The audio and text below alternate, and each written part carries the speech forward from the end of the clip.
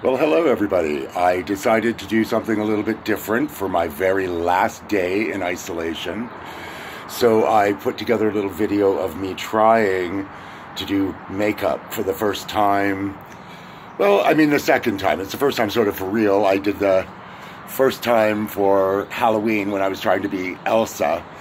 And that's what I got this lipstick for and things. So I was just playing around with what I have, and there's a lot of makeup things that don't work really well that I have, so I'm going to have to, just throw them away. But there are some things that I really, really like. I really don't like the fact that these teeth don't match this look so well.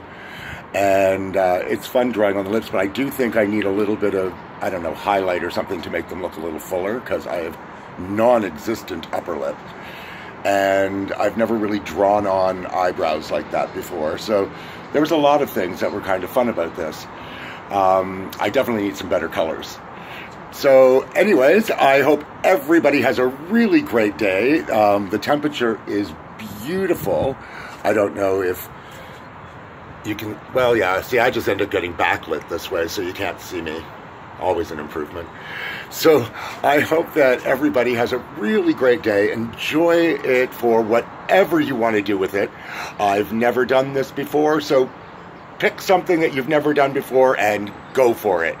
So I am very happy for having done this for the first time. I didn't follow really any reference. I've watched a lot of different videos since I was auditioning for Priscilla, which is kind of what started all of this.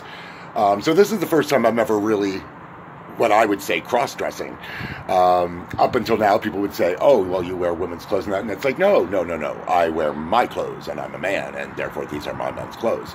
So people would say, why are you cross-dressing? And I'm like, I'm not cross-dressing. I am dressing.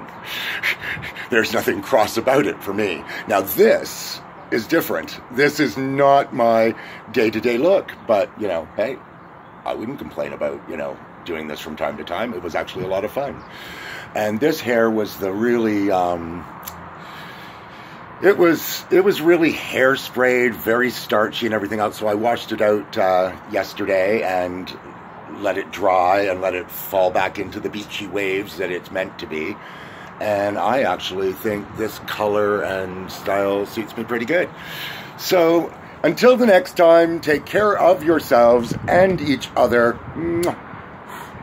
Oh, good lipstick. Doesn't come off on the hands.